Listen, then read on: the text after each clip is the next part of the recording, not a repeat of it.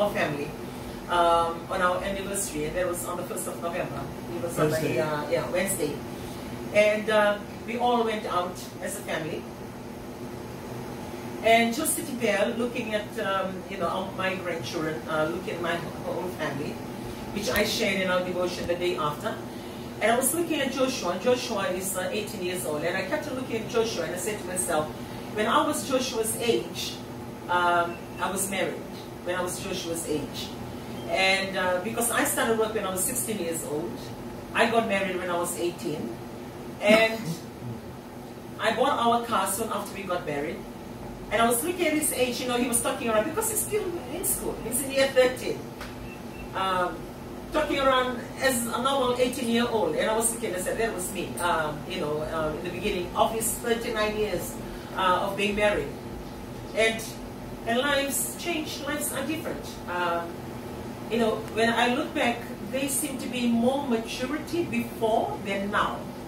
Now, if you look at the same age, hardly anybody is mature enough to look after their family. Maybe then there were not too many distractions, and I always base it back because I serve God. Sharing it last Sunday in our church because of the Word of God.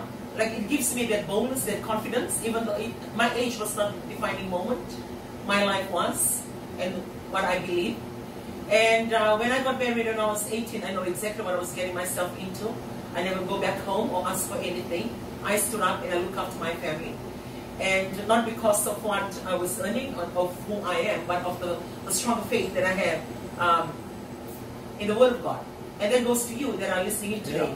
When you fill yourself up with the Word of God, whatever denomination you were in, whatever, wherever you are, it helps you with your marriage. It helps you with the way that you carry your life. And that maturity. So, and he was 22 then when we got married. I was matured beyond my age because he still goes out. I'm sharing this because it may be happening to your marriage. He still goes out like he's not married. He does his rugby. He goes to the Matavito Kani, which we call the MYF, for Methodist Church in Fiji. And I was the mother with a child, and he was the young man with no commitment. Even though he helps with finances, but life that he was living was not matured enough to be a father. And I'm sharing this because you may be going through the same. And sometimes we don't want to admit that we are that. Or as long as I'm bring money in, be grateful you have a roof above your head and putting food on the table. You say those things to justify your absenteeism from home, or you're not taking on your responsibility as a father. So whatever explanation that you may have, whatever that you do, you're always not admitting to the fact that there are responsibility that comes with marriage. And when that responsibility is not met, the scale tipped on the other side. And like what I said, if you're a faithful person, or if you are grounded with the Word of God like I was, with everything that was happening, I was oblivious to the fact what was happening. It didn't shake me. It didn't disturb me.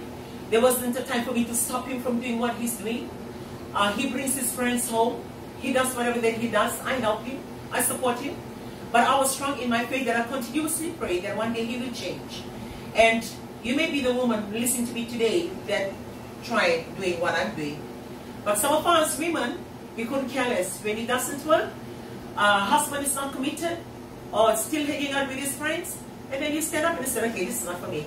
I don't need this, and you walk the other way. So a lot of marriage breakup stems back to the fact of the two individuals that have said to themselves, okay, we are ready to start a family.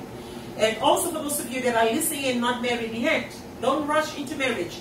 Think it out, because marriage comes with a responsibility. Not until you know you are ready to give in your portion of responsibility, then you say to yourself that I'm ready to get married. Because if not, then you become the extra child that your wife doesn't need. Because you become the extra person to be looked after, other than being the extra hand to help with the family. And these are the little things that cause a lot of fights and cause a lot of differences. Like if I have chose to speak up my right, or